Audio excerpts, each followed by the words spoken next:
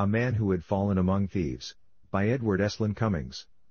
A man who had fallen among thieves, lay by the roadside on his back, dressed in 15th-rate ideas, wearing a round jeer for a hat. Fate, per a somewhat more than less emancipated evening, had in return for consciousness, endowed him with a changeless grin. Whereon a dozen staunch and meal citizens did graze at pause, then fired by hypercivic zeal, sought newer pastures or because swaddled with a frozen brook, of pinkest vomit out of eyes, which noticed nobody he looked, as if he did not care to rise. One hand did nothing on the vest, its wide-flung friend clenched weakly dirt, while the mute trouser-fly confessed, a button solemnly inert.